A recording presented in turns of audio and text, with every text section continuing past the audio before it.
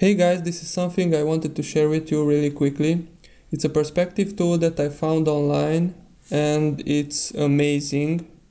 So the README file says, the README file mentions Sergey Kritskiy. I believe he was the one who created the tool, which is awesome. Great job, Sergey. And the way you install it is just to follow the instructions here in the folder. You copy the content to plugins, panels, and then restart Photoshop. So yeah, this is the content here.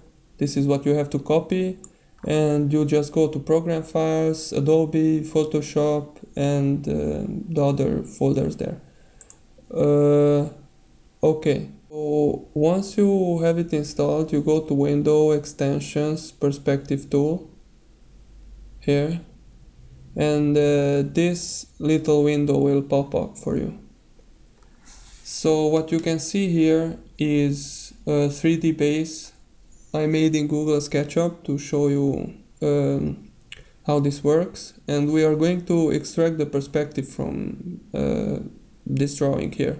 It's not perfect, but I think you will get the idea behind the tool, so you'll understand how it works. You can use this on photos you took if you want to do a matte painting over them, or you want to use them in a matte painting. You can define your perspective base with this tool. It's like really useful. It's really awesome, and it works with a click of a button. So you just select the pen tool or any kind of path tool you want, because this tool works with paths. Let's define the y-axis first. So this is going to be the y-axis here, and you draw two paths with the pen tool.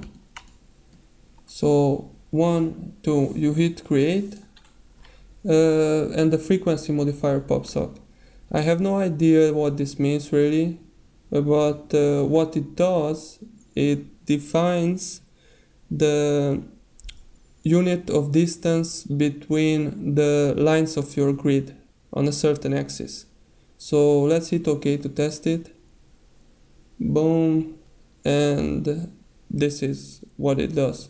So the 1 means this unit here. This is 1. If you want only half of it, you type in 0.5, and if you want only a tenth of it, you type in 0.1. So I want only a tenth of it now, so let's do another one really quickly. I typed over the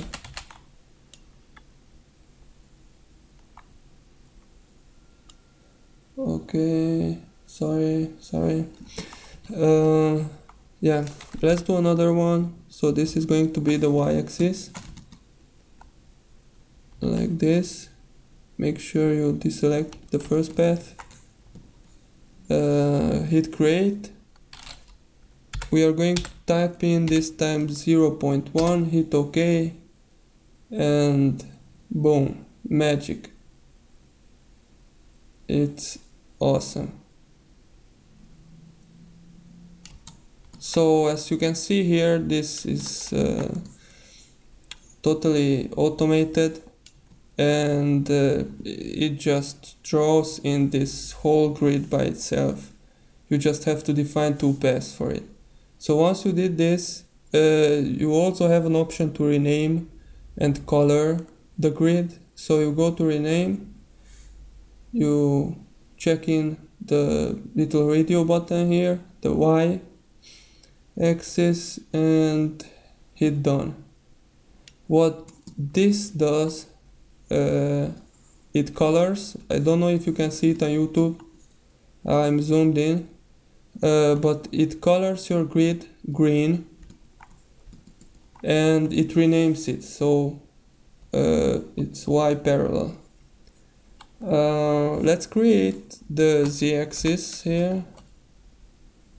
I mean the x-axis here really quickly. Create again, point 1, okay, and okay, it works a bit slower this time. This is going to be the X. You just hit rename again, X, it's red, done. This is colored red. I hope you can see it. Okay, let's go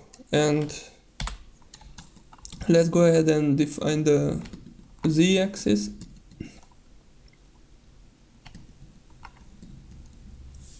Hit create 0.1 and it just does it by itself. Awesome job, Sergey. This is some great stuff, man. Rename it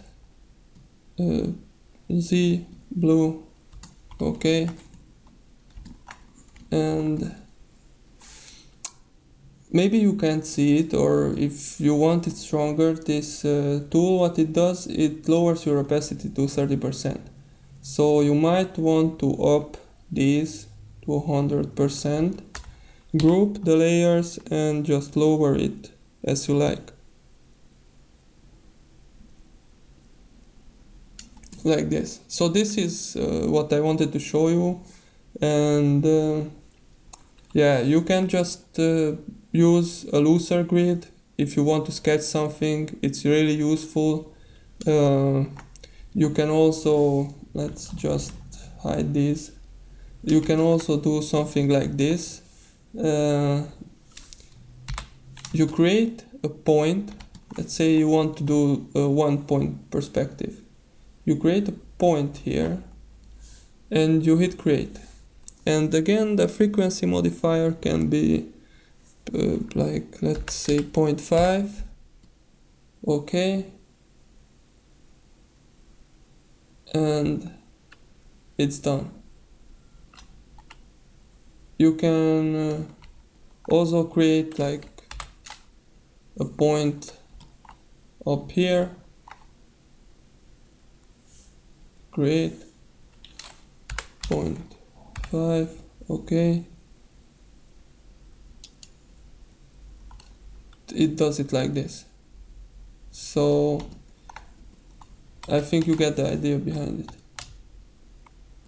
So again, once you extracted your perspective from a photo or an image or anything, you can just really easily draw in your own structures in the right perspective over this perspective grid.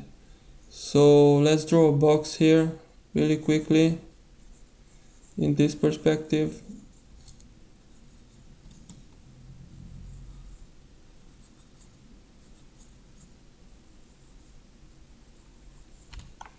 And as you can see, this box is going to match the perspective here.